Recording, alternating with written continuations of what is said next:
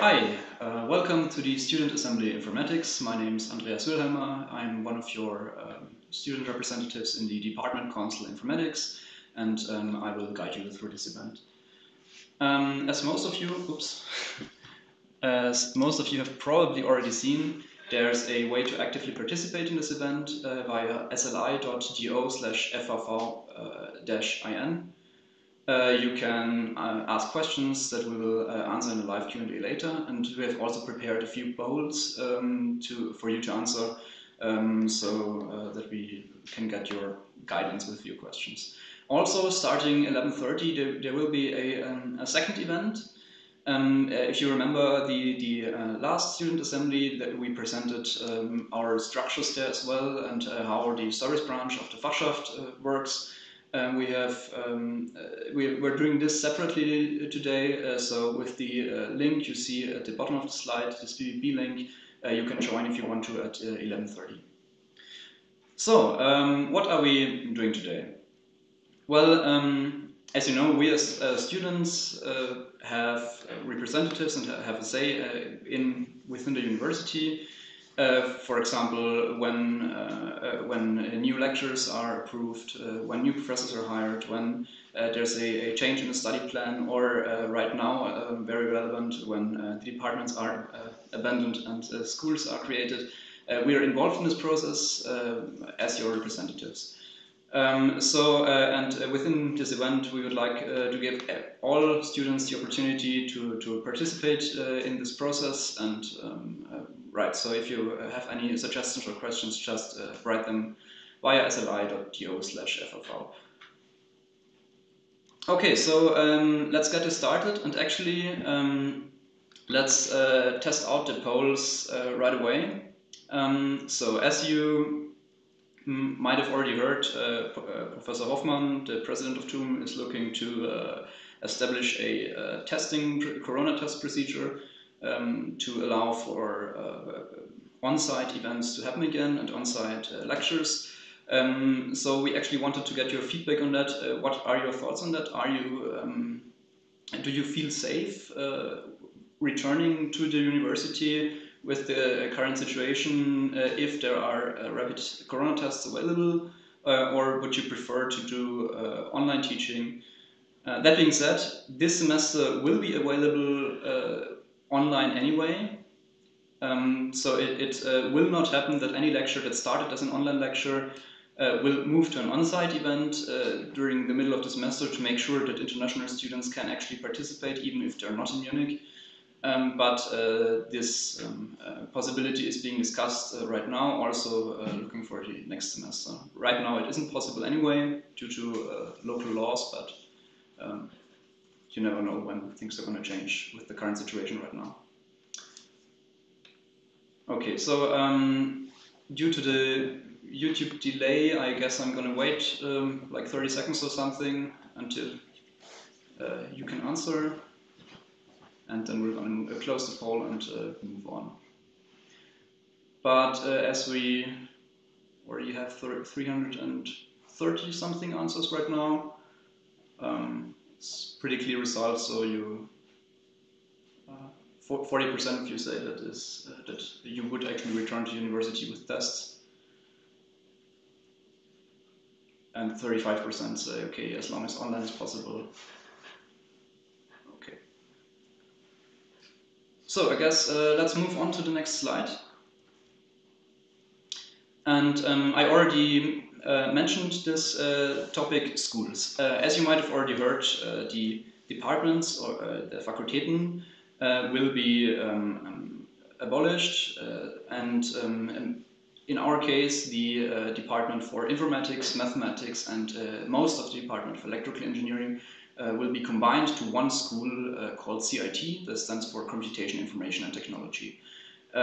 Within this school, we will have several sub-departments: the Department for Electrical Engineering, the Department for Computer Engineering, the one for Computer Science, and the one for Mathematics. So basically everything that's within the mathematics department right now will move to mathematics. The electrical engineering will be some of the chairs from the electrical engineering department.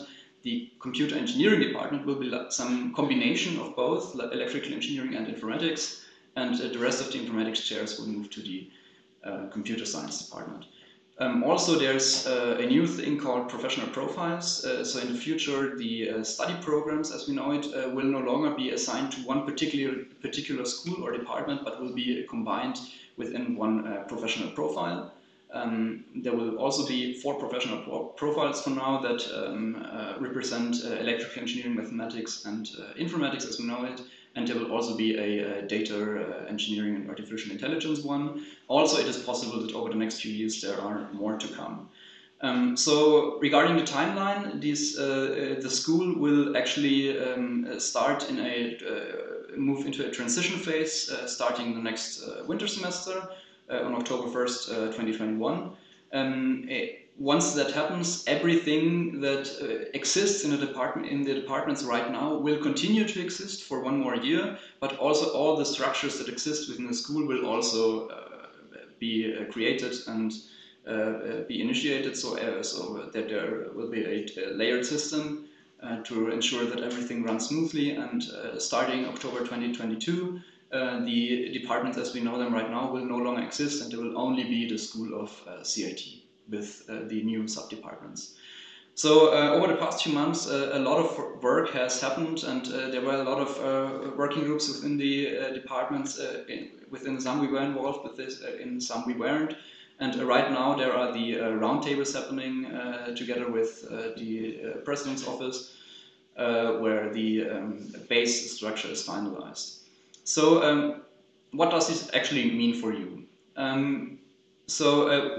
If as you're already studying here, actually not too much will change in your usual, in your daily studies, because your study plans and everything will remain the same. You always keep the one that you started with. So all the changes regarding study plans, if there are new courses that maybe move in the long term and will be selectable like across current department borders, and all that stuff will only affect new students, and also that's a process that will continue over the next few years and will not start with October 1st.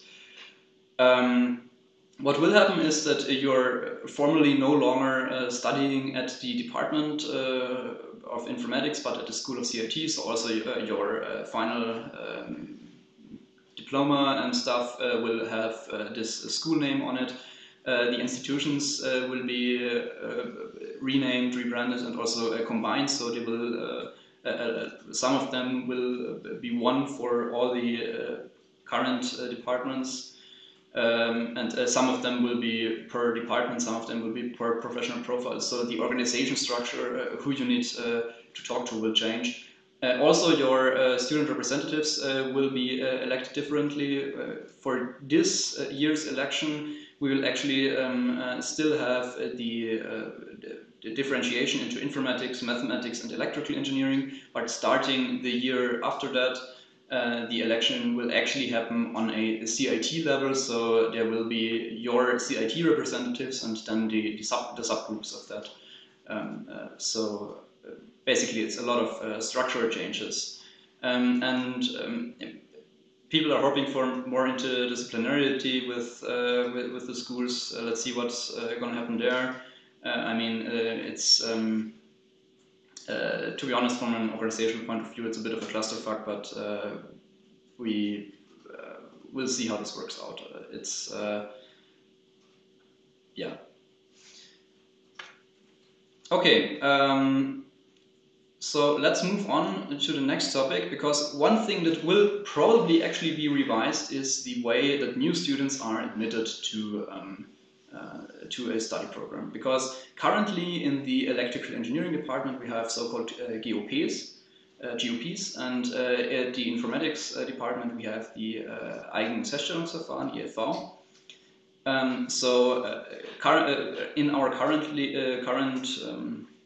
EFV, it works that way that when you're applying for a bachelor study program, you have to submit your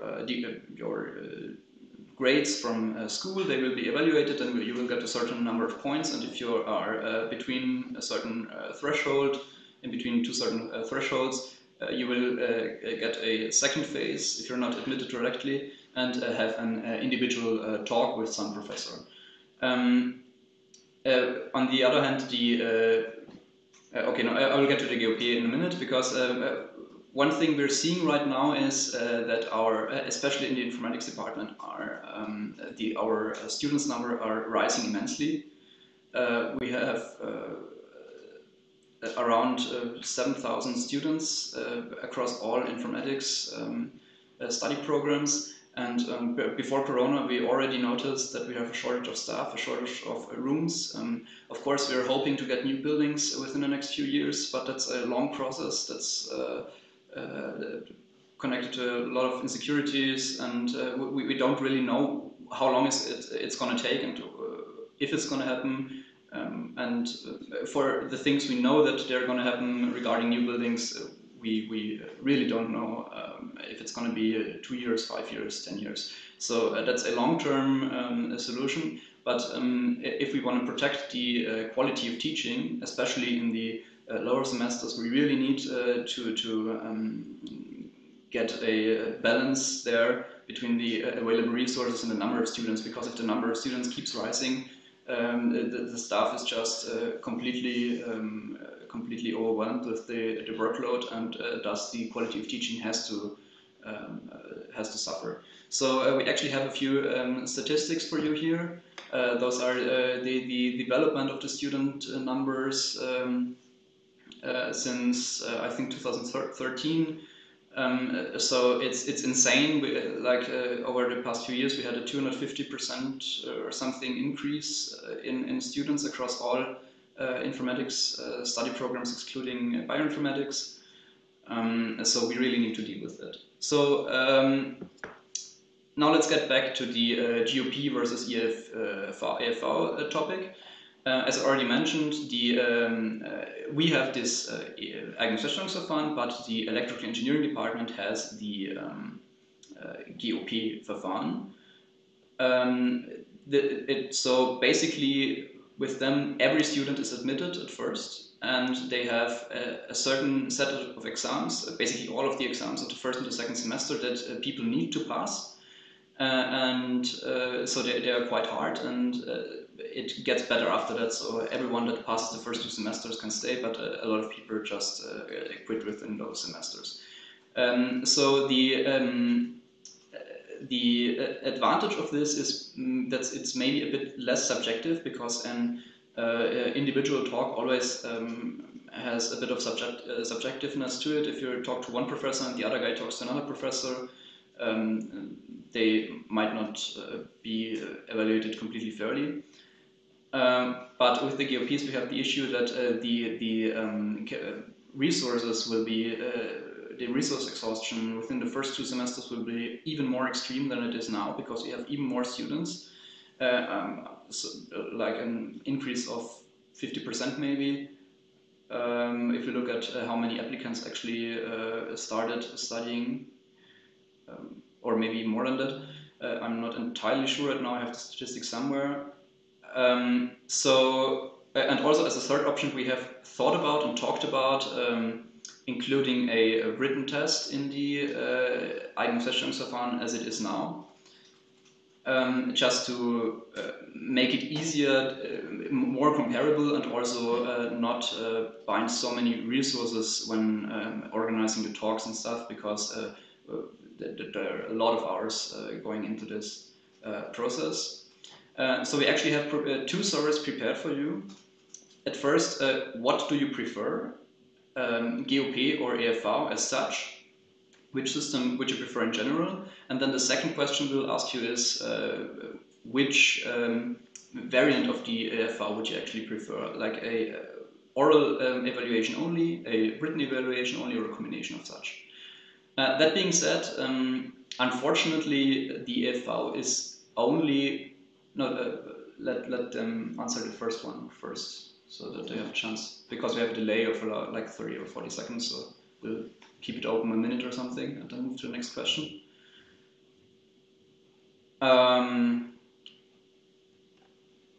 Right.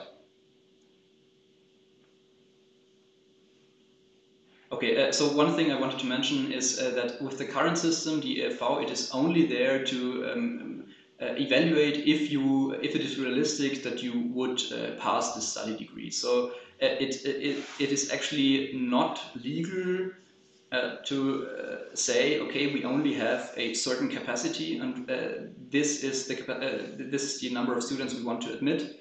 But you can only say, okay, we are evaluating the applicants on a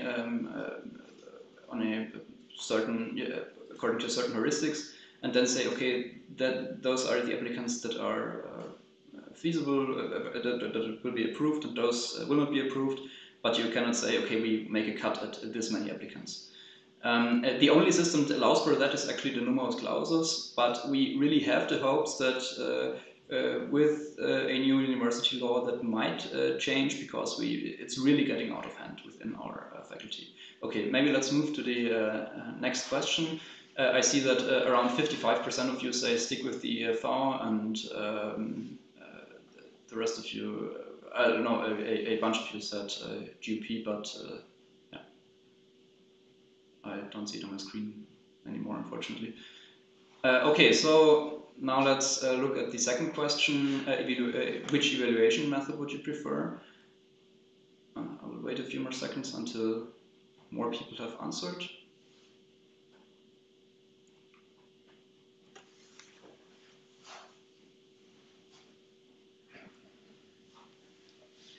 But it also looks like that an overwhelming majority of you would actually prefer the combination of written and oral exams. So right now, with around 300 answers, we're at 50% written and oral, 20% written only, 16% only oral only. Okay, because as I said, as the different departments are merging, there will be talks about unifying the system, how people are admitted to our study programs across the school, and so we can take this feedback with us and hope to push for a system that will allow for written and oral examination or evaluation and not the GOP one. Okay, I guess let's move on to the next topic. Right, I already mentioned the new university law and the hopes we have for that. We already talked about this during the last student assembly. So there are a bunch of issues we presented back then. Unfortunately, there was quite a big delay. So just to outline what happened until now, we got a draft of the key issues half a year ago, or maybe a year ago, and then submitted our statements, what we thought wasn't too good and what we wanted to change about that. There were also a few live streams with Staatsminister Siebler, who had a Q&A. You can rewatch those on YouTube, I think. And then after that, the draft bill, so the actual draft of the bill that would be presented to the representatives in the Bavarian state parliament, was scheduled to be released several weeks ago, but unfortunately due to a bunch of, or maybe it's actually good because they're making changes, due to a bunch of complaints, there was a delay within the ministry, so we don't have anything new yet. So we'll have to wait for the next student assembly to actually present you with new information. But we'll make sure to get the information out there once we know what the actual draft of the law is like and what actually made it to the law and what will be changed. Yeah, so it doesn't really make sense to go too deep into this, as most information is probably outdated now. So we'll keep you posted on that. Okay, so the next thing I wanted to talk about are the university elections. I already mentioned those earlier. For this year, it will still be, for the last time, it will be an election solely for the informatics department. Next year, it will be an election for the whole school of CIT. So, as you know, we are your representatives. There are a bunch of committees, such as the department council, but also very specific committees that we participate in, and there's a lot of work to do when issues arise, to talk to the faculty and stuff. So if you want to participate in this process and actually shape how our university looks in the future, you can participate in a university election. So how this works is any student who gets enough supporters can actually submit a list. The deadline for this is May 31st. So you need to collect a certain number of signatures for your list to be approved, and then you will be electable at the next election. You can of course also join an existing list, but if you're interested in participating in the election or shaping our university, feel free to ask us questions. We just shoot us an email via fsinfo@fs.tun.de. We're happy to answer questions, and yeah, maybe join the list or make your own. Also, speaking of elections, you've probably gotten an email by Jay, my colleague, a few days ago, regarding the election of student representatives for each semester. The representatives that are elected in the big election during the summer semester are actually elected for 1 whole year, but there are also representatives for each individual semester, and we wanted to introduce those now for each individual study program for the master's studies, because issues within master study programs are usually not specific to one semester, whereas in bachelor programs for the first 4 semester it is quite linear what lectures people attend. If you want to participate and want to be a candidate, send us an email. All the instructions are in the email you already received. I think the deadline is set to Sunday for applications, and then there will be an election that will be announced in a separate email via an online poll. Your tasks as a representative for a semester or study program are basically to be the connecting piece between all the students of the study program and us as the general representatives, as well as the faculty. So whenever there is a change of the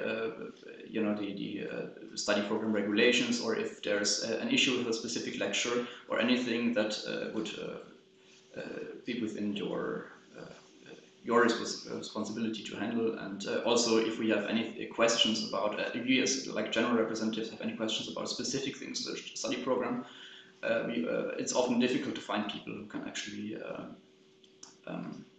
give us good information. So it's always good to have a fixed person to talk to from both sides. Okay, and the election, the big election for the general student representatives will be on 6th of July this year. Right, just to remind you what is actually elected in this general election. So there are generally 2 pieces of paper you will receive. One is on the department level, or later will be on the school level, and one is for the TUM-wide election. So basically what you elect on the department level are your student representatives that go to the different committees and stuff, and also the 2 people with the most votes on this level are the representatives in the department council. So that is actually a directly elected position. And then there are certain committees that are entirely made up of students. So the elected representatives on the informatics level, or later the School of CIT level, will delegate certain people to the FSR, Fachschaftenrat, which operates on TUM level, and then in turn elects the AStA, the people who work in the AStA. So that's basically your the executive. The AStA is the executive branch on the TUM-wide level, and the FSR is the legislative branch, so to say, from a student side. And also there's the LAK, the Landesastenkonferenz, which is basically the student parliament on the Bavarian level, which is, for example, also heavily involved in rewriting the university law right now, or at least giving statements and feedback. Right. And as I already said, there's this election that happens on the department level, and then there's one thing that is directly elected on a university level, and those are your representatives in the Senate and Board of Trustees, which is basically the highest committee at TUM. So it basically is the analogon to the department council, but on TUM level. Right. So don't forget to vote and maybe actively participate in the election if you're interested. Okay, moving on to the next topic regarding plagiarism detector tools. So currently TUM is looking to centralize the to create a centralized tool for to detect plagiarism. It has not been decided which tool will be used and in which context it will be used, but it should be available to all lecturers. For example, if you submit some kind of homework. So basically, we also prepared a poll just to get a general feeling how you feel about the use of such tools in general. So head over to Slido and do it right. So are you generally okay with your work being checked on a regular basis? Should it be reviewed by a human? So that's always an issue. We hear that some lecturers use those tools but don't really review those things. But unfortunately, if you have a lecture with like 1,000 people, it's really hard to manually review all those cases.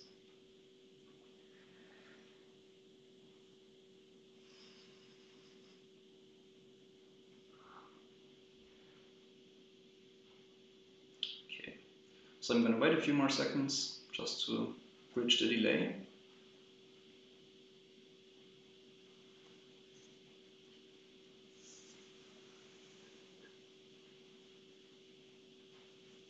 Okay, like 350 people have voted so far, and 40% of you say I don't really care as long as instructors explain why I'm accused. Yeah, so that's the issue we always heard. So we'll definitely take this into consideration and push this into the talks with the university, that there has to be a policy that all cases must be reviewed manually, and you can't just let the tool do its thing and that's it. 32% say fine by me, but take care of data protection, and 16% I don't really like the general suspicion. So the gist of it is it's okay to use plagiarism tools, but we have to review those manually. Lecturers have to review those manually. Okay, so let's move on to the next thing. There are exams in the summer semester, as you probably know. So how are they going to work out? Well, as far as we know right now, most exams will be online, if not all exams. It will probably be quite similar to what you experienced in the winter semester. It is quite unlikely that we can move to on-site exams, so expect some tool to be used, maybe TUM-Exam or Proctorio, hopefully not Proctorio, even though the license still exists. We will definitely keep you posted as soon as we get updates, but it's for this semester, just expect everything to be online, and any changes will likely only take effect with the next winter semester, and this heavily depends on how Corona has developed until then. But if there's anything wrong, if you have any issues with lectures, if like for example, last semester we had 2 lectures that hardly released any material for the first 4 weeks because they just didn't manage switch to the digital format properly. Or if there's anything wrong with the exams, if they use surveillance methods that are not fair or that you do not consider fair, just write us an email. We can talk to the lecturers. We can also, if it's necessary, escalate things to the study dean and those people. But we have to know what's happening. So just contact us. We have an email address, a general email address, info@fs.tum.de. So yeah. Also, yeah, no, I think it's fine. Okay, so I guess we have covered most topics that we prepared from our side. So we will move to questions, I guess. The first question is this event relevant for the exam? No, it's yeah, I think that's a joke question because there is no exam about this event. When will Galileo open? The ever-returning question of Galileo. Well, that's actually a difficult question because there have been so many delays. I mean, it should have been open about 5 years ago, but considering that there are more and more companies actually moving into the Galileo, I think it's somewhat realistic that once Corona is over, we're going to have the Galileo open. But more information than that is not really reliable. Would all these changes regarding GOP, EFV apply to the master's degree as well, or just the bachelor's? Well, the regulations are a bit different for the master's degree. Right now, with the bachelor degree, you're usually coming from school, so the heuristics that is used for the first phase is that they are evaluating your grades in school, and you receive a certain amount of points, and then depending on your points, you will either be admitted directly or rejected directly, or be admitted to a talk with some professor. And with the master's degree, you also have the chance for a talk, but the first phase is based on your application, your motivational text, the essay that you write, and also the lectures that you heard during your bachelor. So basically, if you heard all the lectures that are offered at the informatics department at TUM, you already have a base number of points. So this might change as well. Eignungsverstellungsverfahren exists for the master, but this is definitely up for discussion. So yeah, it is quite possible that the master students will be affected as well. But it's not going to happen for next semester or something. That's something that's probably going to take 1 more year. Maybe even more, depending on how talks go. Bleiben Onkel Lou und der Gourmet-Imbiss.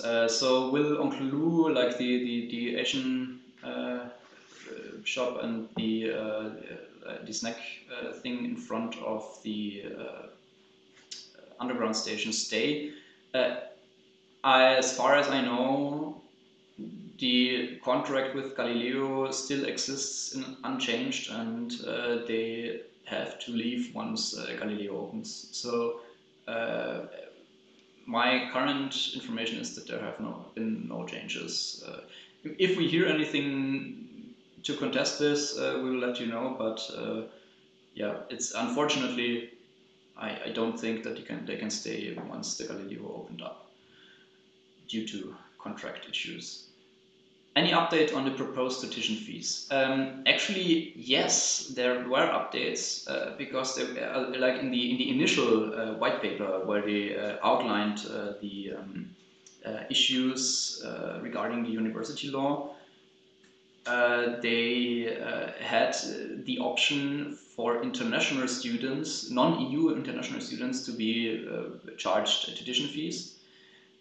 However, there was a huge backlash regarding this, and there is no written document that to contest this because we don't really have the draft of the bill right now. But in his Q&A that was live streamed on YouTube, Staatsminister Siebler actually said that there will be no tuition fees and this thing will not make it into the law. So that's a good thing. We can only know for sure once we have the actual draft bill, but yeah, I'm somewhat positive that this will actually change. So, testing would have to be done daily to ensure safety. How many tests would be provided? Are false negatives considered? I do not really know what the capacity will be. So they are currently setting up testing facilities in the Studitum, in Garching as well as in the in Arztstraße in Munich. Those are actually organized by a company. We as a student representatives also only learned about that the plans are already this concrete like 2 days ago or something. So we don't really have any information about the actual test capacity yet. Also the final policy is not yet finalized. It's still in the process of being set up, and also as of right now, it's not possible anyway to go to university with tests like for the next few weeks or so. But the hope of the president is that he can actually initiate this starting May, June, whenever it's possible. So unfortunately, I cannot give you any more information of that as of right now. However, we will definitely keep you updated. We also have a newsletter, an FSMPI Telegram newsletter, where we post relevant information, and if it's really important, we sometimes send out emails. So you can find this newsletter via t.me, what was it? /FSMPI. /FSMPI, I think. We can look it up, yeah. Okay, next one. About plagiarism. It's not only about knowing why you were accused, but also getting the chance to defend yourself. For example, I didn't get that. Yeah, that's definitely one thing we heard a lot, and we will take into the talk. So there has to be an option to manually review things and to contest things, because if you are just accused by some random tool and cannot even contest the result, that's not fair. So we will do everything we can to ensure that there will be an option to contest this and to realistically contest this. Yeah, and we'll keep you updated as well. As I said, it's there has been a task force created at TUM level that will deal with this tool, and it's just now taking up work, and it will probably take the next 2 or 3 months, I guess, until everything is finalized. I don't think it's going to be any faster, so I expect it to be ready for next semester at the earliest. Why is CIT better than mathematics, electrical engineering, and informatics? That's a good question. To be honest, I don't really think it is. But we are no longer in any position to actually revert this process, because it's like the one big project a new president wanted to realize, and yeah, we can only do our best to make it as good as possible. There are a lot of bureaucratic hurdles, and a lot of restructuring is going on that is also somewhat reducing the influence of departments or schools at TUM level, as the number of schools is reduced. So there's a lot going on behind the scenes, but yeah, we just need to work with what is happening, and it's just a fact we have to live with. Unfortunately, I think I already said this during the last 2 student assemblies. Yeah, that's how it is. But we are trying to make the best of it, and we'll see how it works out. If Bavarian law passes next summer semester, what would change for a student who is planning to do his or her master's thesis in the summer semester of 2022?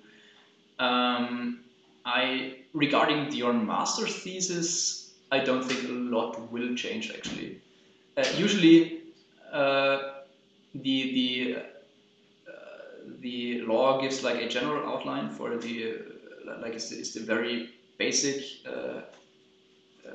ground that everything else is built upon.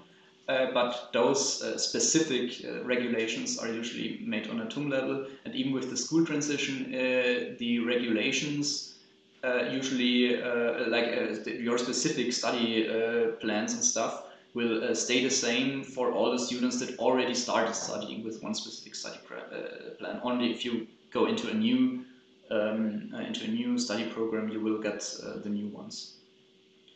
So regarding your master thesis, it shouldn't be a huge issue if you already study here. Is there any reason why informatics is translated as informatics and not computer science? Computer science seems a much more common term internationally. Well, that's a thing very specific to TUM. It's a decision that was made years ago, and it doesn't really make sense to get into this discussion because it has already been a huge issue what to name the new departments.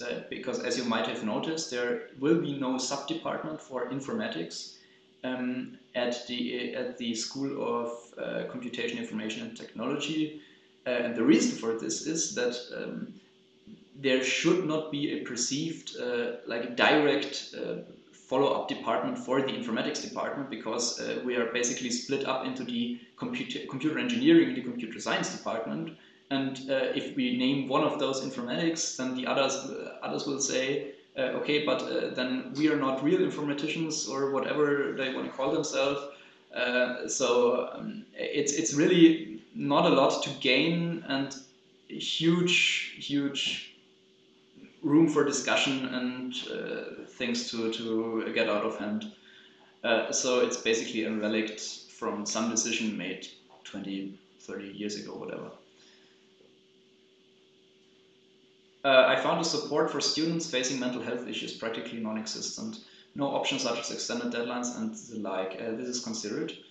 Well, actually, the deadlines for like all your credit hurdles, those were extended. They were extended Bavarian-wide for the last 2 semesters and also for this semester. That's maybe a thing important to mention. If your study program, as informatics has some kind of credit hurdles that you have to achieve a certain number of credits after a certain number of semesters, this will not apply to the last 2 semesters and to this semester. Even if you do not write any exams, you will not be kicked out of university until Corona is over. So maybe next semester it will get back to normal, but for now those deadlines are extended. With extensions for thesis stuff, that's handled on an individual basis. You can always request an extension, but you need a valid reason for this. With mental health issues, there are actually very few things within TUM, but there's the Studentenwerk that they're actually great. Also, there's a hotline that you can call. They can give you anything from guidance about how to handle your studies up to professional help, and also redirect you to professionals if you have mental health issues. So look it up at the Studentenwerk website. Student Union, it's something called I think Psychosozialer Service or something. We can post a link in somewhere afterwards, or maybe in chat. Maybe you can do it. Okay, so those are the things that I know of. Moving on to the next questions. What are the benefits of school looking at the facultative system at the moment? Well, there's always like this nice word interdisciplinarity that they like to use in the context of schools, because you're mashing a lot of separate units together. And also it's as I said, a bit of, in a way, it's a way to reduce the influence of this many single individual structures on a higher level. So as you have 14 faculties or 14 departments and only 7 schools or something, the power of the administration at TUM level will somewhat increase. But personally, I don't think it's a necessary change. Yeah, we will see how it works out. I think we just need to see what the future holds over the next few semesters. Does this mean that there will be new study programs, e.g. one specifically for AI? Well, there's always a possibility of new study programs being introduced, but this is not directly connected to the school system. So the existing study programs will be rearranged and assigned to a certain professional profile. That's what they call it. And everything study program related will be managed within this professional profile, those are a bit more dynamic than the departments, the sub-departments of the schools.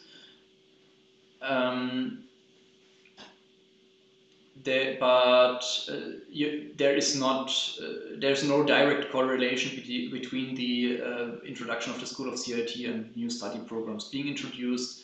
I think it's somewhat realistic that at some point there will be an AI program, but it's nothing that's going to happen within the next year or something. So yeah, we'll see. Any updates regarding the cheaper MVV semester tickets? That's a good question. Actually, I don't know. I don't think there are any updates, because currently there's also the difficult situation that most people don't even use the semester ticket. My last information was that it's renegotiated, and the 365 euro ticket there was some funding missing and it didn't magically appear during Corona, so it has basically been delayed until further notice. But if we get any updates from the negotiators, we will get the information to you. Wird ERA-Praktikum offiziell ersetzt? So will the computer architecture practical course be replaced? Well, we have been working on a change of the study program, Informatics bachelor study program. There are actually changes that will probably take effect with next winter semester. Tomorrow there will be 2 meetings of the study committee where some of those changes will be discussed. However, as it looks like right now, the computer architecture practical course will remain in a reduced form. There will be some extra focus on the C programming language, and there will be a reduced number of credits. And instead, there will be a IT security course introduced in the 3rd semester, and I believe the one course from the semester will be moved to the 2nd. But this is not entirely finalized. However, yeah, current status is it will remain, but in a reduced form. Right. What about next semester? I moved to my home country. I basically need to know now if I need a flat in Munich in September. Unfortunately, I can only give you guarantees for this semester. We have a guarantee that this semester will be studyable online, so you won't have a course that will switch to on-site to an on-site lecture during the semester. However, we just do not know what's going to happen next semester. It's just nobody knows. Everyone wants to do on-site lectures again, but nobody knows if it's going to be possible depending on how fast the vaccinations move along and how the corona numbers develop. So it would be a guess at this point. It's just I'm unfortunately unable to tell you right now. I need to have 30 credits at the end of the third semester. Oops, something moved. Okay, I need to have 30. What happened? Okay, it disappeared for some reason. Is the transition to what the fuck? Okay, it's back again. I need to have 30 credits at the end of this semester, but now I only need to have 30 credits at the end of the sixth semester, right? Well, it depends how long you have studied here. Usually, starting third semester, you have to achieve 30 credits, and then each additional semester you have to get an additional 30 credits. So basically, after the fourth, 60, and so on. And every student that actually studied or was formally admitted to study during this semester or the previous two semesters got this automatic extension. So any deadlines will move by exactly one semester. If you started studying this semester, then your credit total will be moved by one semester. If you already started studying like a semester ago, then it will be moved by two semesters. And what's going to happen next semester is unclear right now. Might be back to normal then, but yeah, so it depends how long you've already studied here. It just moves the deadline. Some profs recorded their lectures once at the start of Corona, sometimes with terrible quality. I don't update them. Can this be improved? This is usually an issue we need to talk to with the specific lecturers. That's unfortunately not something where we can create a general regulation. But if you have a specific lecture that has bad quality and pre-recorded lectures and you want to change this, just write us an email with the details and we can try to talk to the lecturer and maybe escalate it if things get really bad. Yeah, so I think you just need to be a bit more specific. Maybe write an email to fsinfo@fs.tum.de and we can handle this. Is the school transition to schools beneficial for the teaching quality or will it get even worse? I mean, the impact of schools for the teaching quality is not immediately, does not really take effect immediately because all changes to study programs will iterate through the semesters, but I would say that the biggest change that could actually affect the teaching quality is the thing we already talked about, the Eignungsfeststellungsverfahren and the GOP, because if we change the method how new students are admitted, we can somewhat steer the number of students up or down. And the more students we have without getting additional buildings, the worse the teaching quality gets because the workload gets just too high for the lecturers. So there's no real direct correlation there. We just need to look how we can restore this balance between personnel, buildings, and number of students.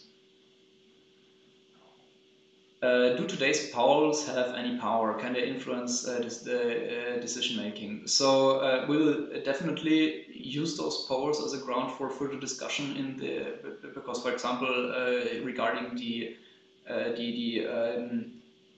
Eignungsfeststellungsverfahren, there will be working groups that will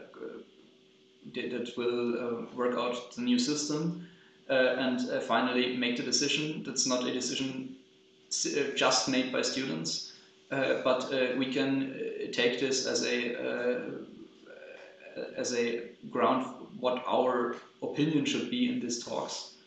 Yeah, it will have an influence in regards to the students' representatives' position in those meetings, but it cannot ensure the outcome because there are also professors and employees, and then there's the dean, president, and so on, who also have to say something about this, and we need to make compromises at some point usually. So yeah, we'll see. I think returning to uni would be cool as long as we still get recordings available and have online courses, but on-site practicums and tutorials. I completely agree with you that lecture recordings are great during the semester as well. Unfortunately, there's something there that it is really hard to create a regulation that in some way forces a lecturer or makes this a hard requirement to have a lecture recording if it's an on-site lecture, because there's freedom of science and teaching.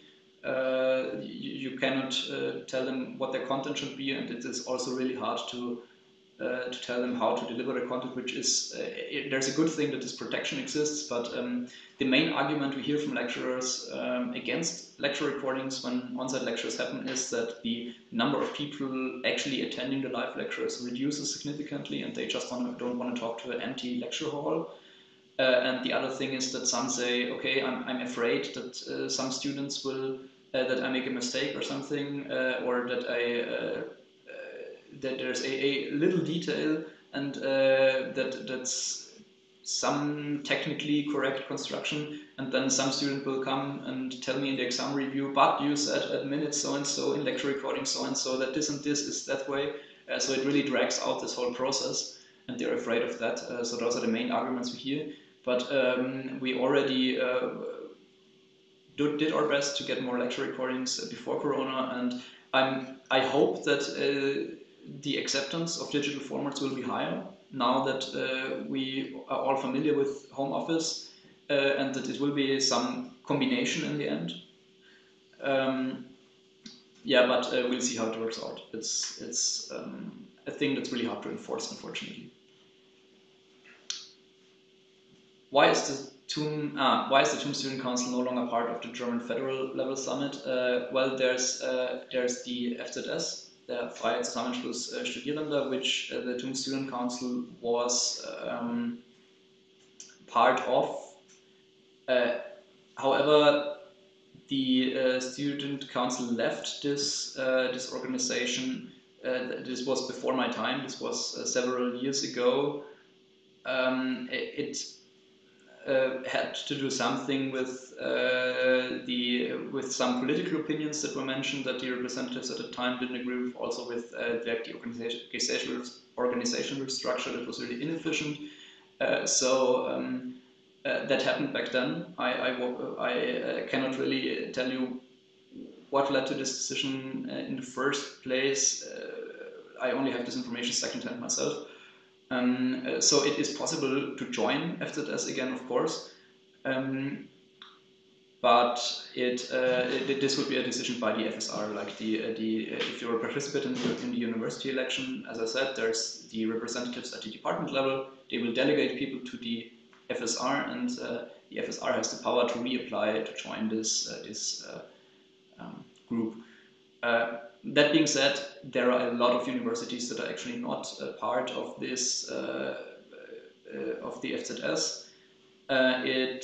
While the LAC is actually something that is, or at least will be, in the new law. So there is just it's not a organization that is fixed in the law. But yeah, I mean, if you want to change that, participate in the election, actively do something, and try to convince the FSR to rejoin. If you want to do that, feel free. Yeah, it's going to be hard work because there are a lot of people who do not want this, as far as I know, but it's certainly possible.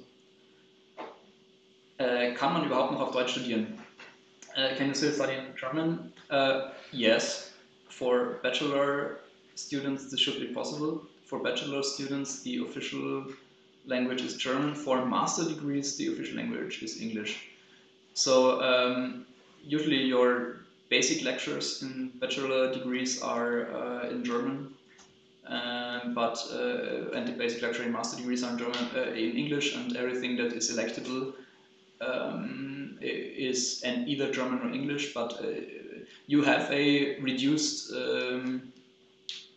diversity with regards to the courses you can take, and I mean science is something that's happening internationally, so you won't get around speaking English at some point, I think, but on paper it's still possible, and also realistically, but only it is possible, but only for bachelor students. But yeah, it is not guaranteed that it will stay this way.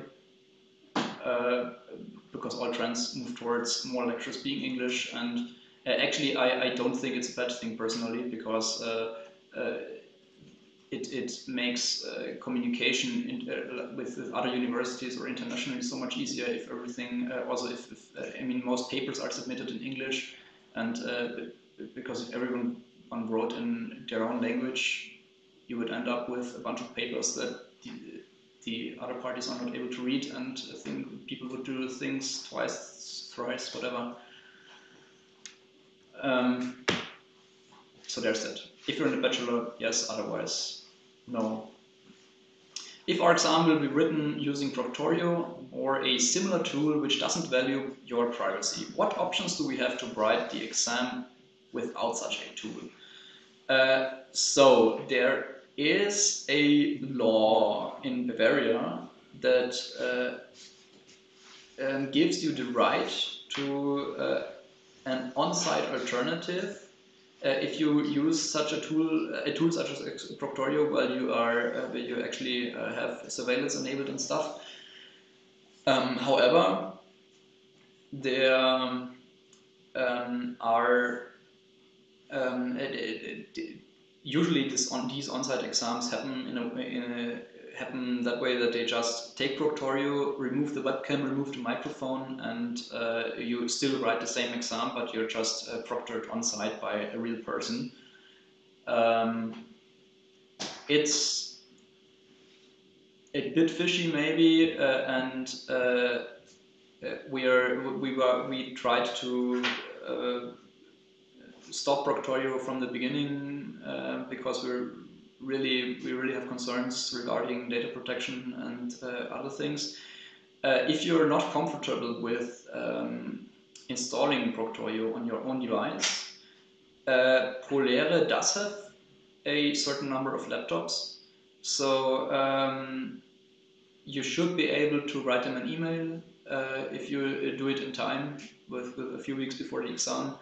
And you should be able to get a laptop from them where Proctorio can be installed, so that you do not have to do it on your own device.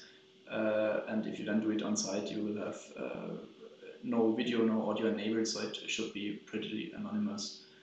But unfortunately, it is still up to the lecturer to decide if they want to use Proctorio. It's really rare though. In the informatics department, we have Tumexan as a much more used tool, sometimes Artemis.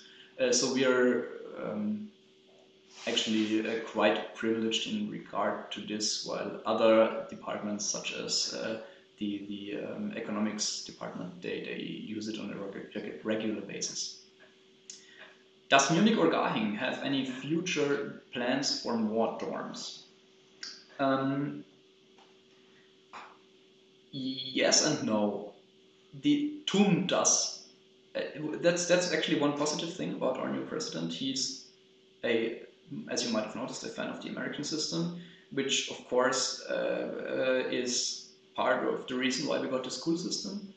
But this also includes on-campus housing. So there has been a task force that was created like a year ago or something. I haven't heard a lot about this task force in the past months, but it exists somewhere. And this task force is supposed to talk with politicians from Garching, from Munich, and so on, and and evaluate the options to build new student housing.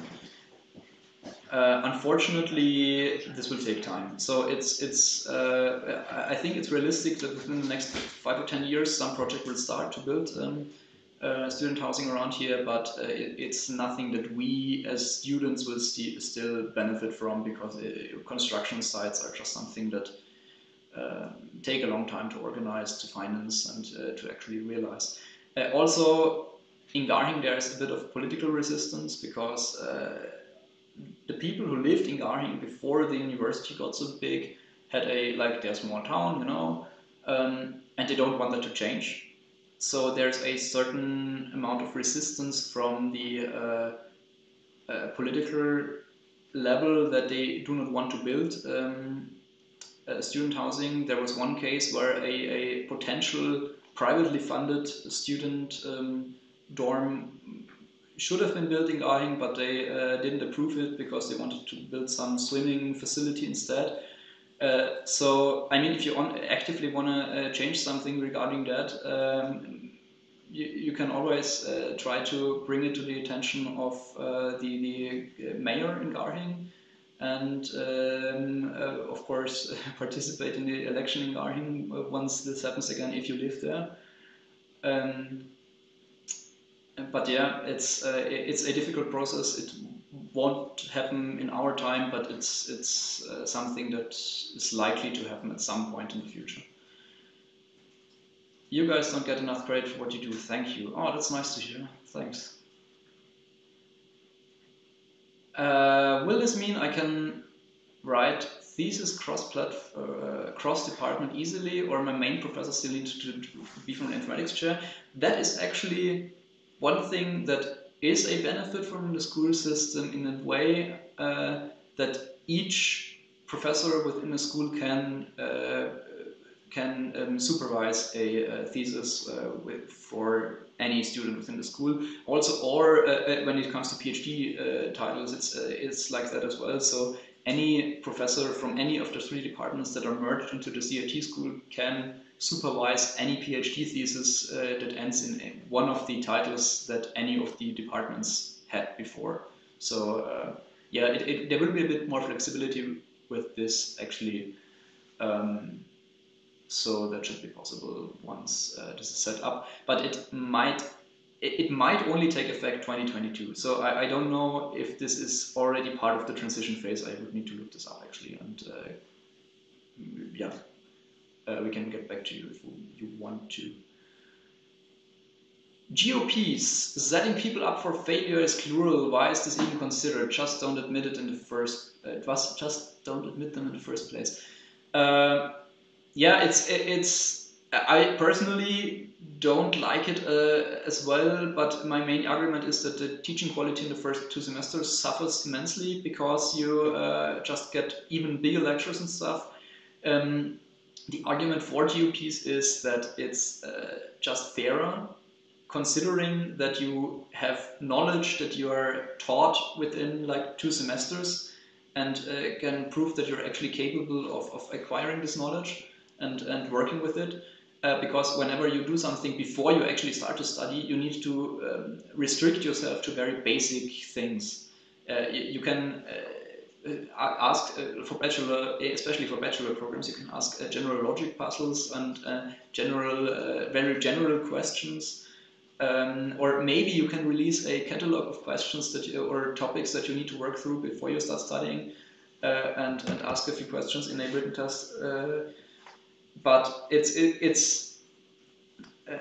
so the argument is usually it's not the same. It's not fair. Or also, if you talk to somebody, that's very subjective. So it's not as fair.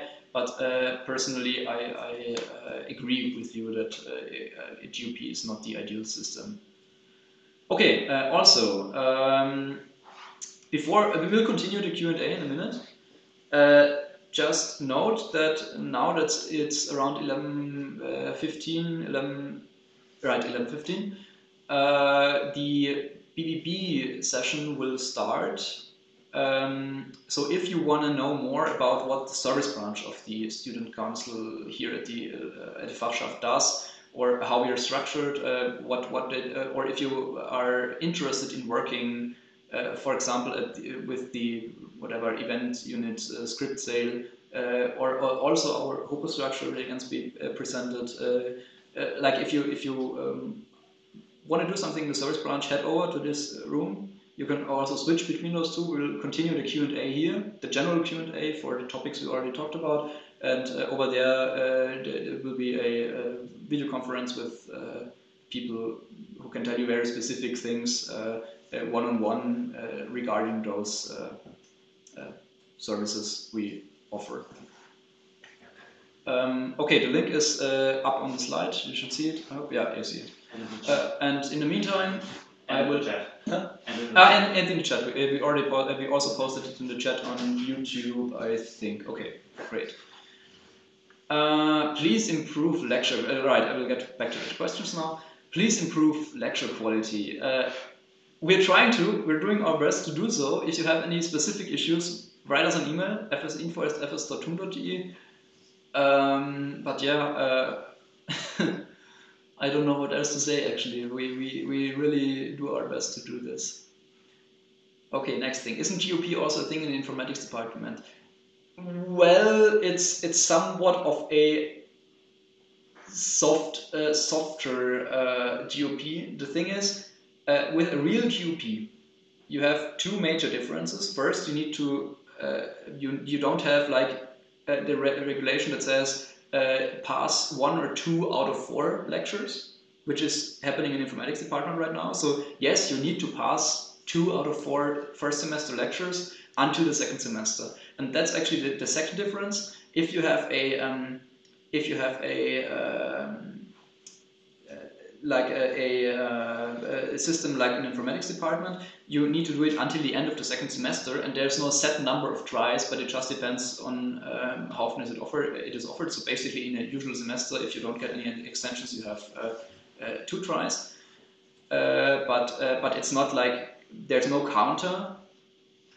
Whereas with the GOPs, there's actually a counter. It depends on how often you tried, and if you fail on the second try, you're out immediately. And you're usually also automatically registered within the first semesters for the GOPs, so you can't really skip them. But it actually made a difference at the beginning of Corona because some of those things moved, others didn't. So yeah, it's a much more restrictive and much harder thing, and also it usually spans across all lectures of the first 2 semesters that are mandatory. So yeah, it's a little bit goes in the direction a little bit, but it's really a watered down version we have here. Why is the MBB fee so high? $200 while you already have to pay $800 for a single room flight is just incredibly high. Is there anything you can do about it? Well, just a bit of history on that. The semester ticket, like I think 5, 6, 7 years ago, it didn't actually exist in this form, but it was negotiated between the different student representations here at TUM, at the LMU, and the others in Munich, and the MBB at the city. And it was just the thing that we pay is just a result of this negotiation, because otherwise the MBB could have said as well, okay, we can't finance this thing if you don't pay at least this many euros, and you just don't get a semester ticket at all. And it is actually only negotiated for a span of 5 or 6 years, so it is currently in the process of being renegotiated, as far as I know. Also, there is this parallel process of the 365 euro ticket for a whole year that currently school pupils are included in, but students at universities are not yet, because the state said we are missing 20 million euros to finance this. But we are in the process of receiving this at some point. So it's a possibility that this will happen. Unfortunately, as I already said earlier, it was delayed due to Corona. So it will probably resume. The talks will resume once Corona is over. The one thing where we have the highest flexibility is probably the relation between the amount of money that everyone has to pay, the Solidaritätsbeitrag, so that you can drive with your student ID at night and in the weekends, and that everyone gets it, even if they don't need public transport to get to university, and the semester ticket. So if you increase the one, you can decrease the other, but it's also a result of those negotiations. Yeah, we were we're doing our best with regards to that as well. If you're actually interested in actively doing something about it, there's something called Mobilitätsbeauftragte, so at the AStA, and their main task, amongst others, is to negotiate this ticket together with the other student representatives from other universities. Yeah, that is the reason why this is that way. Und was soll der Vorteil des Ganzen sein? Es ist doch nur eine Umbenennung. What's the benefit of all of this? I suppose it's with regards to the school. Well, there are a bunch of motivations behind this, amongst others to reduce the number of departments and thus to make it easier for the president's office to take decisions on TUM level. And there are a bunch of new structures that were created, but as I said, we didn't really have a choice whether we want to do this or not. We can only make the best of it. It was the big project by the president, the new president Hoffmann. So I guess if you want his motivations, you can always ask him. It doesn't mean that he will give you a satisfactory answer, but you can try. Yeah, but it's what we have to deal with right now. It's something that happened over the last 3 years or 2 years, something around that. Have you heard of the huge on-site exams in the Tentomax this semester? Again, MMK on 8.4 by EI. Do you think such will happen this summer again, despite Corona? We had, at one point, TUM introduced a regulation that at most 40 people can be in one room for exams, no matter the size of the room. I don't know if this exam was before this regulation took effect, but it took effect during the first exam phase of the previous semester. I heard of 2 or 3, I think maybe it was 4 lectures that actually did bigger exams anyway, but they violated this regulation, and we already informed Professor Müller, the Vice President for Study and Teaching, about this, and yeah, he said that it's something that's not okay, and so 40 is the current limit, and if people adhere to the regulations, you cannot have any more than 40 people in one room in the Tentomax, so yeah, that's it. Okay, just once more note that the BBB room is available, so if you want to stay here, I will continue to answer questions. And otherwise, there's the BBB room, the link is on the screen, where you can talk one-on-one to others from the Fachschaft who can tell you stuff about the service branch, about the different services we offer, our printing things, our events, gaming evenings, or also our general structure, also in regards to university politics, how the structure is organized. So if you're rather interested in that, go there. You can also switch between the two as you like. Okay, have been in Garching for a while. How has the campus changed in terms of building? What new things are planned or in progress? So there are actually a bunch of buildings, not all of which I can talk about, I'm afraid. But okay, there's the electrical engineering building at the back of the at the big parking lot at the back. There are 2 stages in which this will be built. The first one is currently in progress. It will probably finish, if everything goes well now, it will probably finish around 2025 or something. Once this happens, the electrical engineering department or parts of it will move to Garching actually. The second one, they both should have been built earlier anyway. The second one was unfortunately defunded by Mr. Söder due to his Bavaria 1 space project, so there's currently no funding for this since he wanted to do the fancy space thingy. But we'll see how this will get along. That's just a financial decision on the on Bavarian level. And there's of course the Galileo that is still in work in progress and has been for years. And there is a project that we as an informatics department will benefit from that will probably happen around over the next few years, somewhere around the center of the campus in Garching. But unfortunately that's really early in the planning phase and I can't really give you any more information as of now, but once those plans are finalized and publicized, we will definitely inform you about this.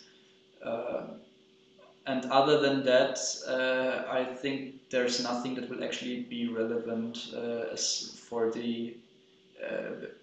you as students, because if you start a new building project now, of course there are some projects that will be started in the future, but they won't be done until we're not studying, unfortunately.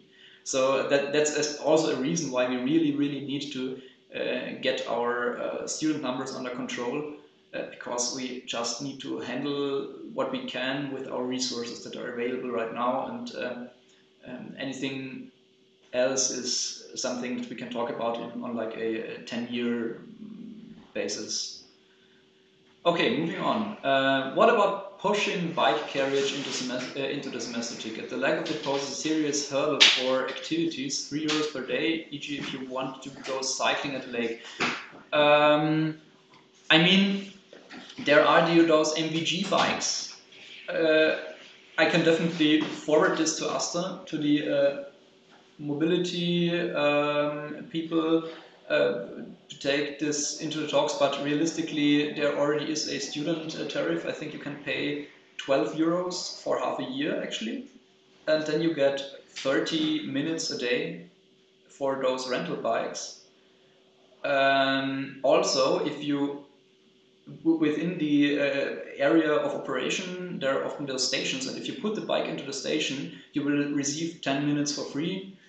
And those minutes stack actually. So if you use 10 of your daily minutes and then put it into the bike stand, you will regain those 10 minutes and can take them into the next day. So I have accumulated like 6 or 7 hours of free minutes that way.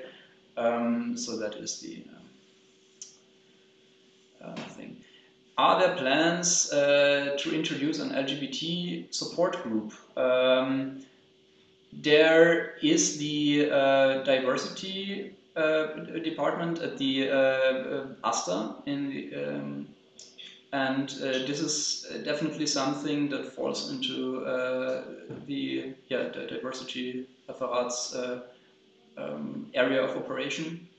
If you have very specific issues, we also have Gleichstellungsbeauftragte at FSMPI who you can write an email to if there's some kind of discrimination or issues to deal with, not only with LGBT but generally.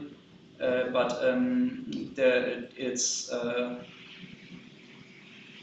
are events organized by the diversity referat, but yeah, it's the easiest way to get about this is just contact ASTA's diversity referat, and also if you want to organize something, we are just limited by our capacity of people to organize something. Now there's also the problem of Corona that we can't do everything we want to, but yeah, it's always great to have people who want to organize something, and you can feel free to use our resources if you are motivated. We just need the manpower, whatever. It's yeah, that's. Okay. The link to the diversity referat has been posted to the chat apparently. So you can just click there, and they also have an email. I think it's diversity@fstum.de, and yeah.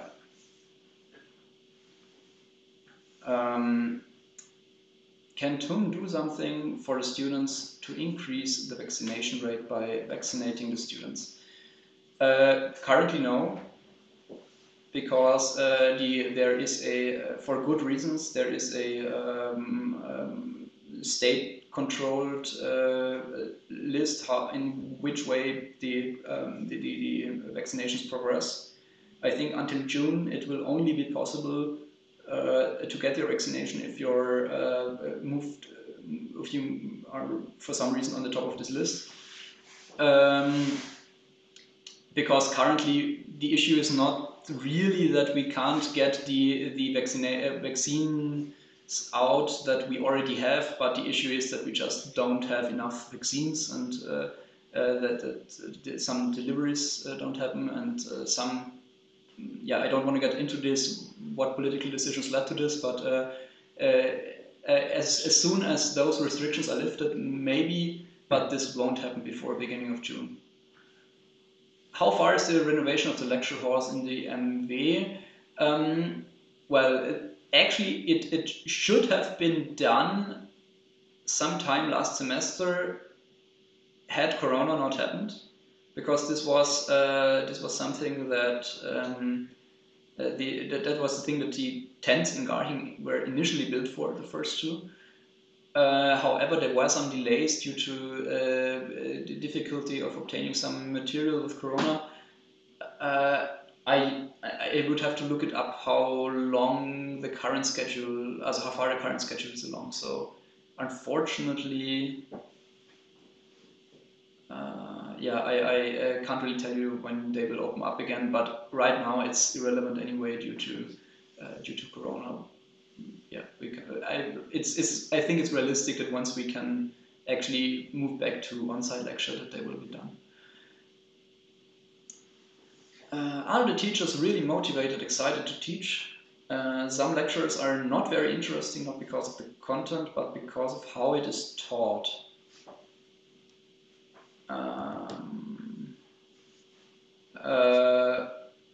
Yeah, well, I mean, each lecturer has their own style. It is rather difficult to change a person's personality and to, you know, change a style of teaching.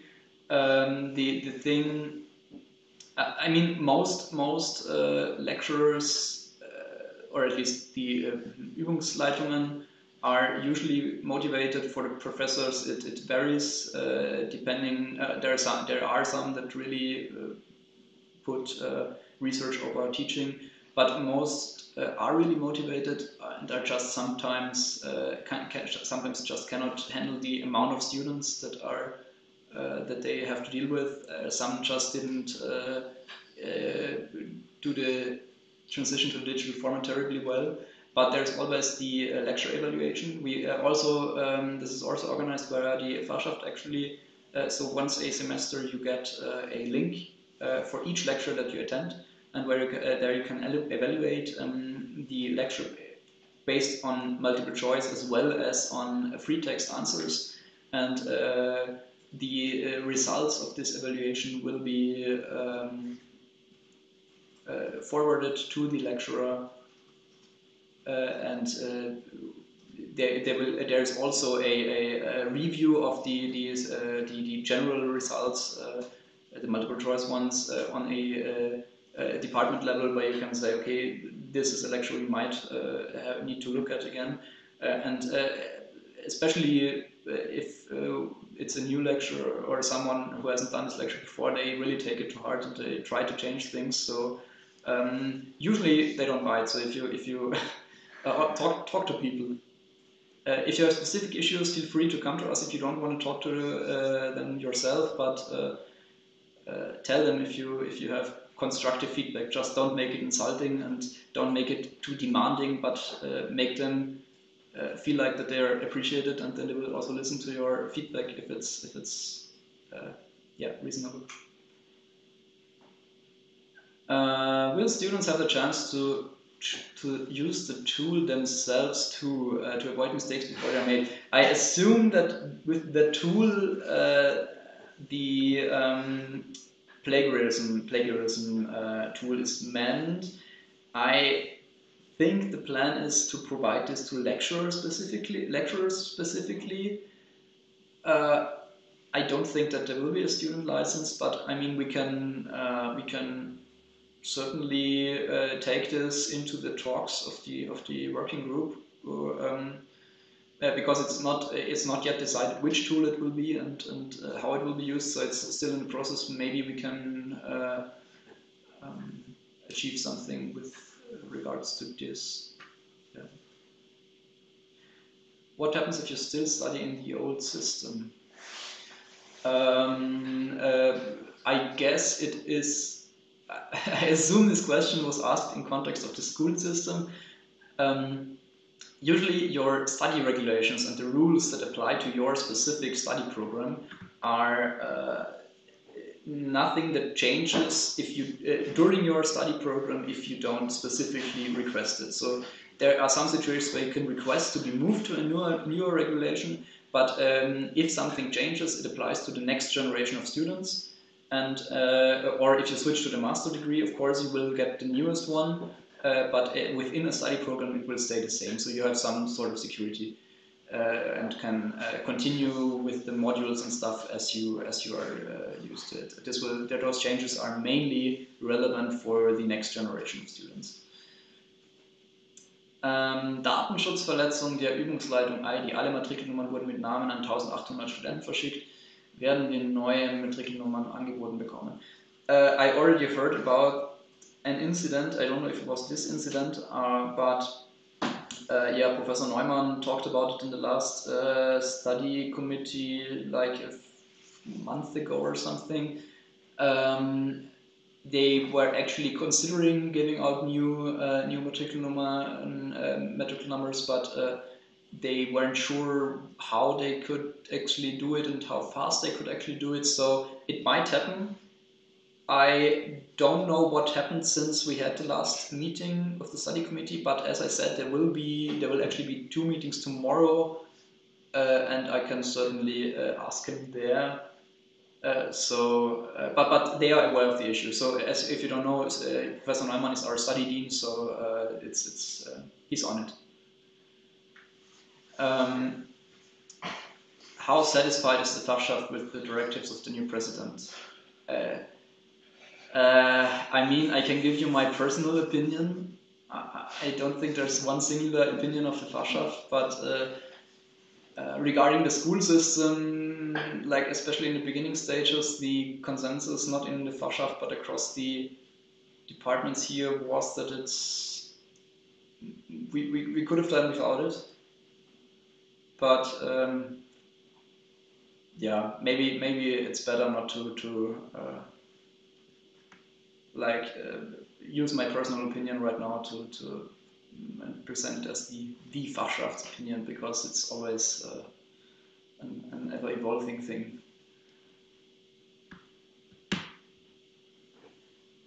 I think maybe admitting less people is better than having filtering subjects. We already have those. Or maybe increase number of TAs for tutorial practicums. Number of TAs? Teaching assistants. Teaching assistants.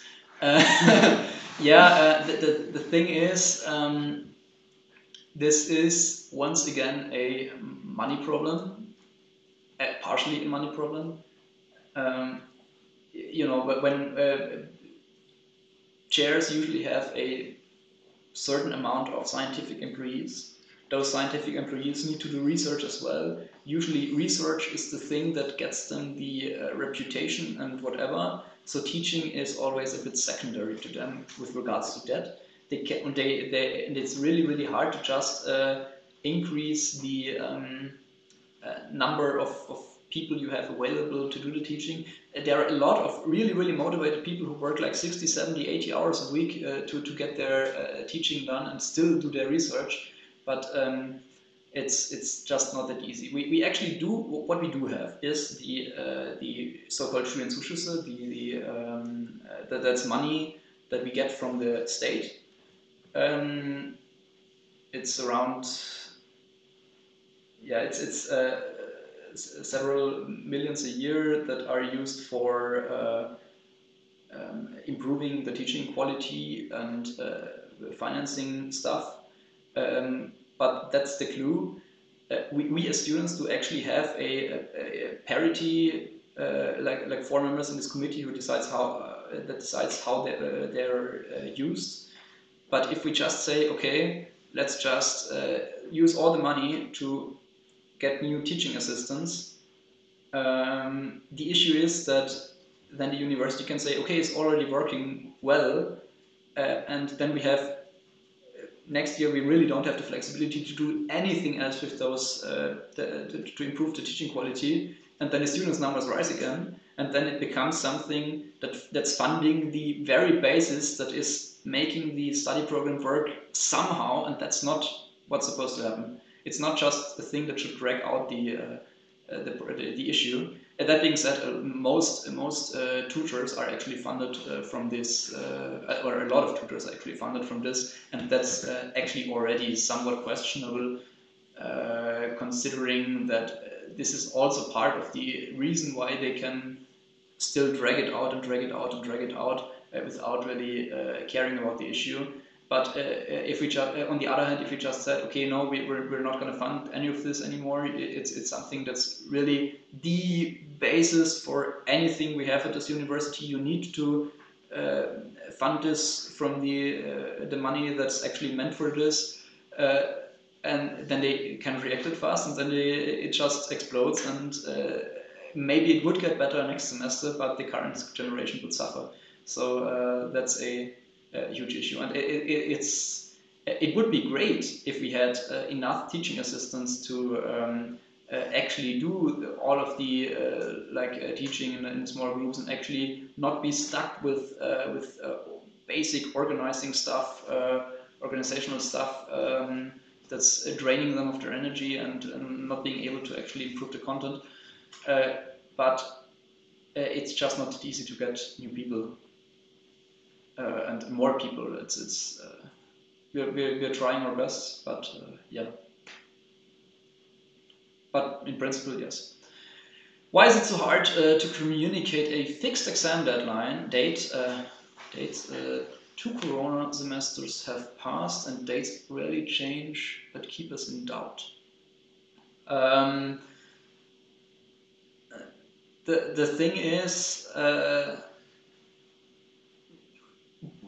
the initial regulation changed that reduced the amount of number of weeks to 2 that you need to communicate where and when and how is the exam going to take place, was when Corona initially started, and it unfortunately hit in the middle of the exam phase, so there was the necessity to react really fast. Now this regulation has been set, and yeah, there are some, it's not the usual thing, but there are maybe some lectures that are somewhat dragging it out until the last minute, even if they didn't have to. But yeah, it's just an issue, because if you tell anyone, okay, it's definitely going to be that way 6 weeks in advance, and then something happens and the Corona numbers rise and you can't do on-site exams anymore, or you can't even do those 40 people anymore, or you have some regulation change regarding to online examinations, and then you change it, but people already thought it's 100% fixed, you have a huge issue as well. So it's just an extraordinary situation. It will definitely change again once Corona is over, but right now we just need to work together and try to, all parties need to try to do their best to keep the system running, but it's, yeah, it's usually not a deliberate decision to make things worse. Okay, so we will keep doing the Q&A for a bit. We will close it soon though. If there are any questions remaining that we haven't answered, and we have a set time frame, unfortunately. So if there are any questions that we haven't answered that that are that we will definitely look through them afterwards, and if we find anything that's not been communicated, we will do so on other channels, or newsletter, email, whatever. Also note that the PvP room is still open if you want to talk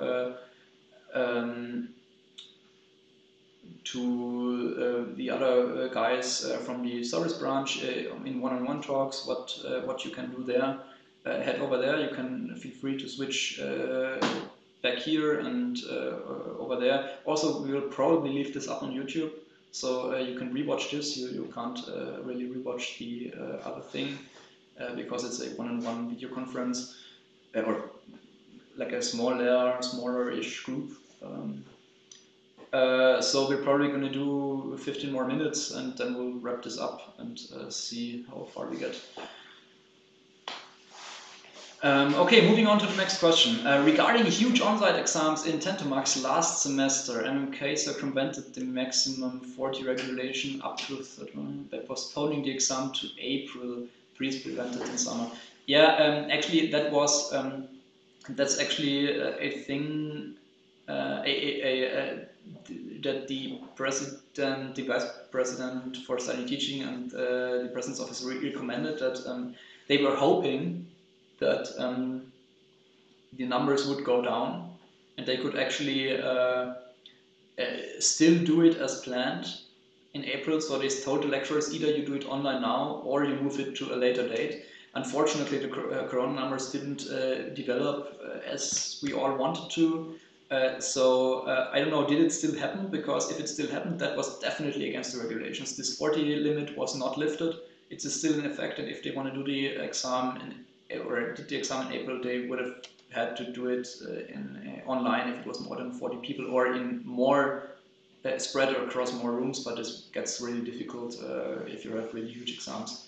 But yeah, so that being said, we will of course do everything to ensure the maximum planning security, and we will always try to improve communication, because we know that the central administration sometimes is not too good at communicating things as quickly as we would like to.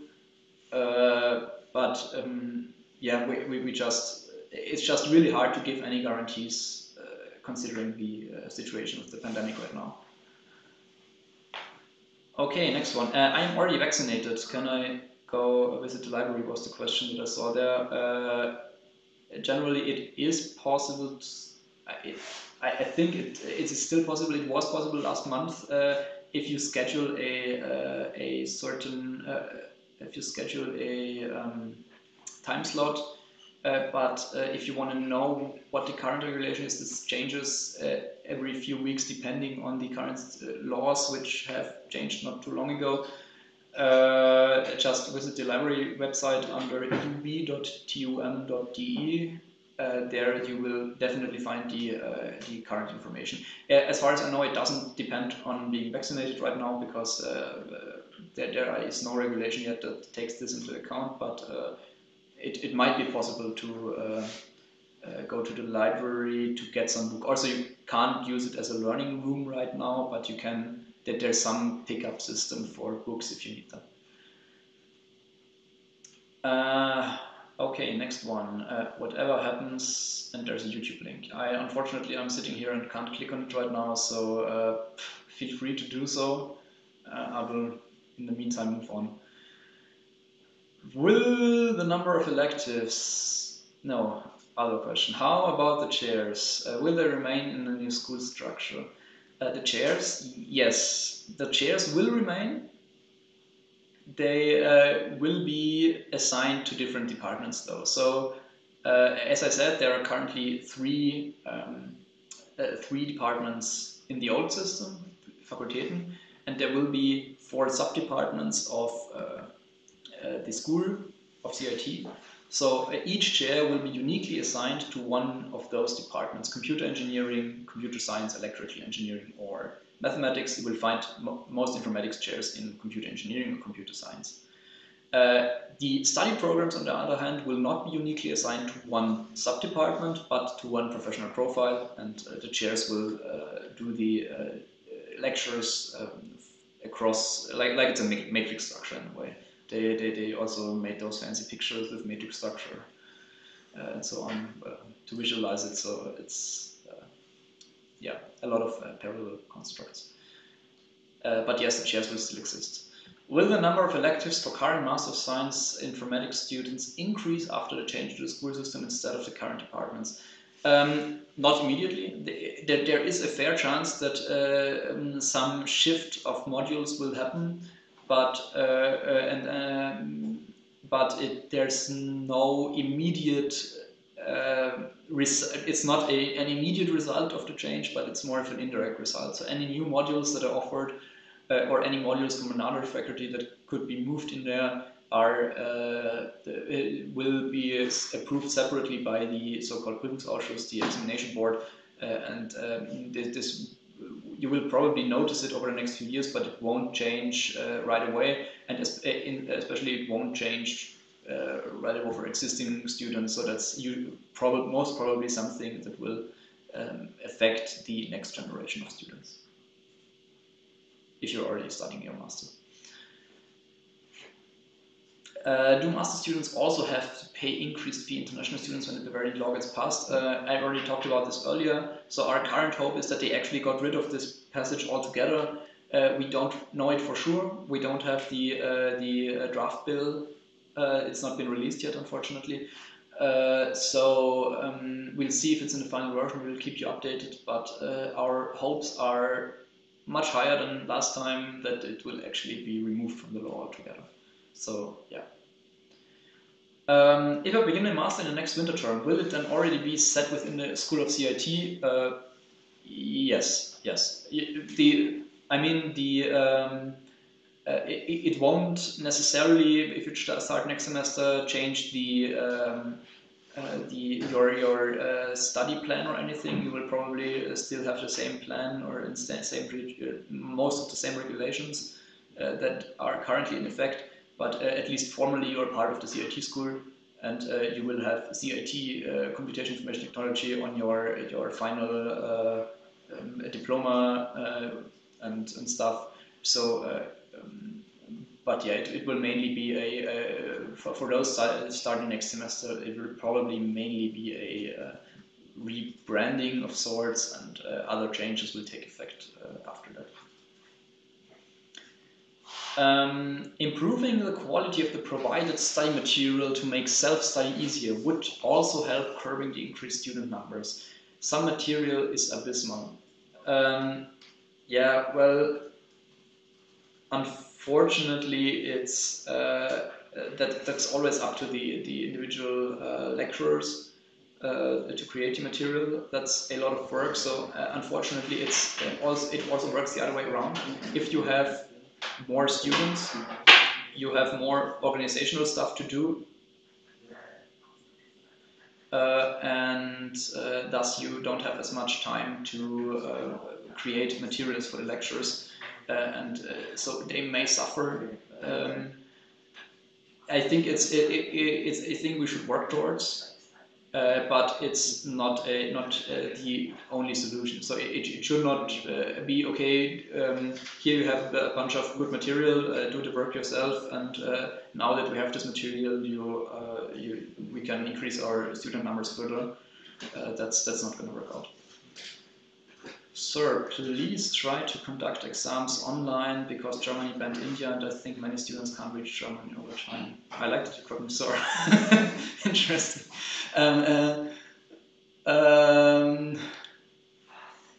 Well, as I said, for this semester, all the lectures will definitely be online, and for the exams, you can also expect online exams for the most part. Especially, we all know that it is difficult for international students to cross borders right now, and that is one of the reasons why, even if it becomes possible for this semester, it will still stay online as well. I can't make any promises for next semester, unfortunately, but we will be sure to take this into account.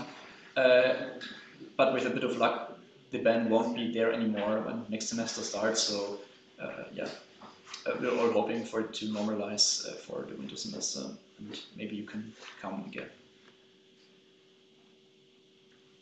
Will there be will there be more cooperation between TUM and other big companies like Google, Amazon, Facebook? I think it's pretty helpful for students to have a better future. Well, I'm always a bit taken aback when you get too much involvement of those big companies in science, just because it really questions the independence of science in some ways, and also if you're really dependent on the money of those big companies, it also makes a bunch of things more difficult regarding the freedom of science. But there are already corporations, so TUM has a bunch of partners. Facebook has this new ethics institute here as a PR thingy. There will also be a board of trustees sort construction on the school level, which I see with mixed feelings. So if you don't know, there's the Senate on TUM level, and there's a board of trustees, which is basically the Senate plus a bunch of people from companies like a BMW CEO, whatever. And this board makes very basic decisions how this university works.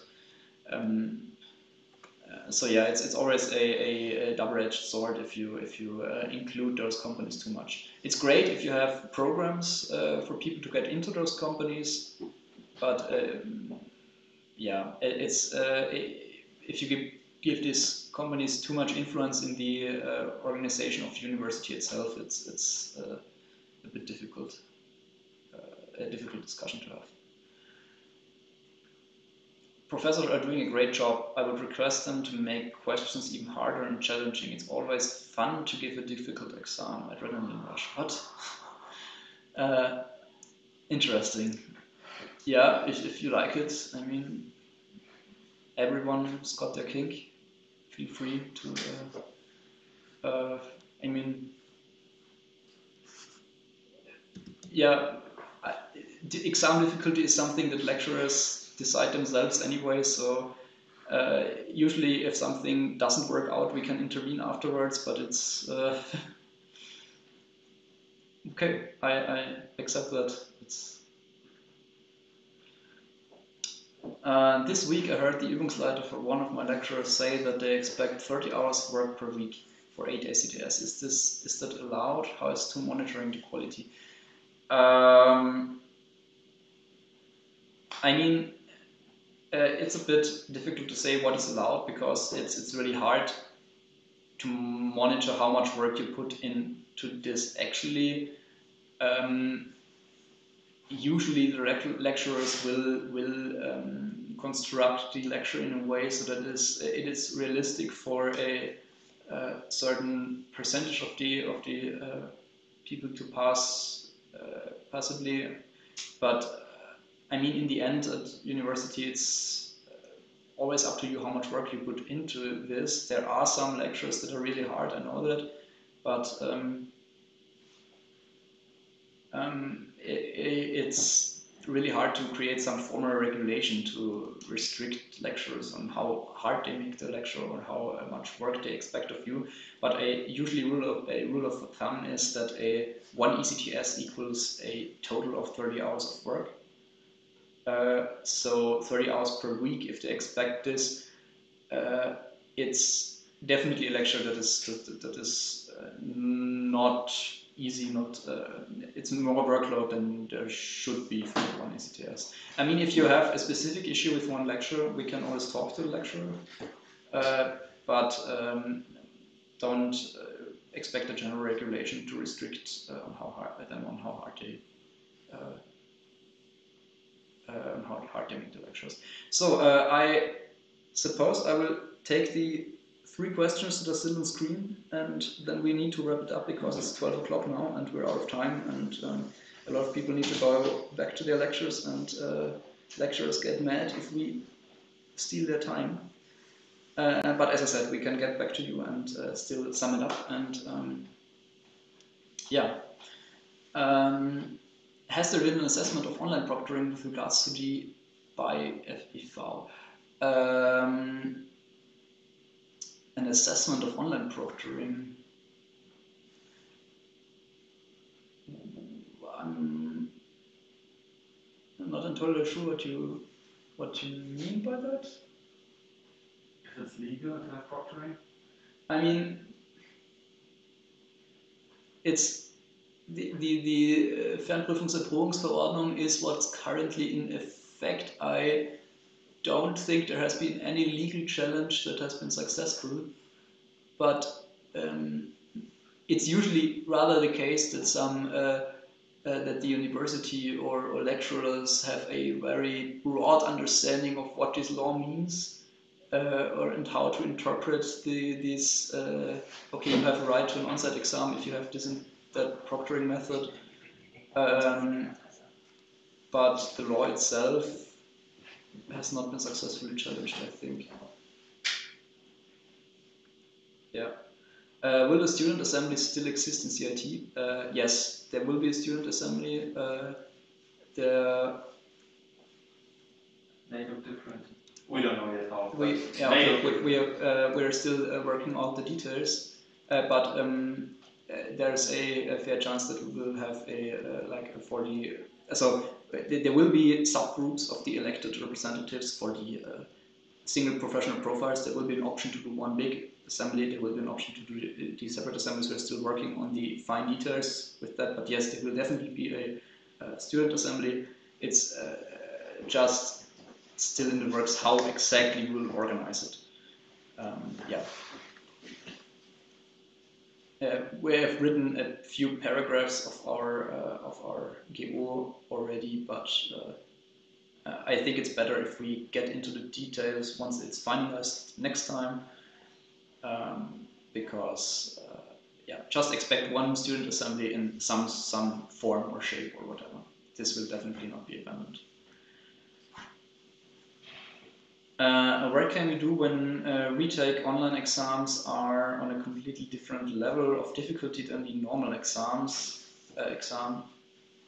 I'm afraid not too much.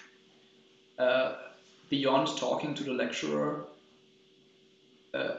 it's only feasible to escalate this to the next level, such as the study dean, if it's a really extreme case. But we really can't force a lecturer to do anything, which how they present and how they